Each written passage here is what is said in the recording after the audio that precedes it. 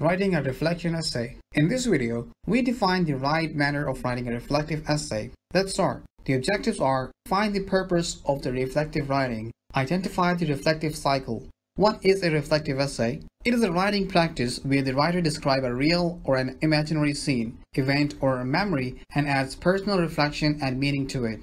The reflective cycle, starting from the description, specific information to the reader of what exactly happened. Evaluation. Judge the experience, talk about what was good or bad.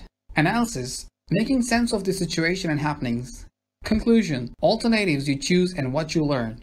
Plan. What will you do differently now that you have information? The takeaway. The planning part is the essential part of the essay. This will help your professor see what you have learned and what you will do differently this time. So, final thoughts. It is important to give a proper closing to your essay. The final paragraph can also include a few thoughts that you did not include in your body paragraphs. Thank you for watching this video.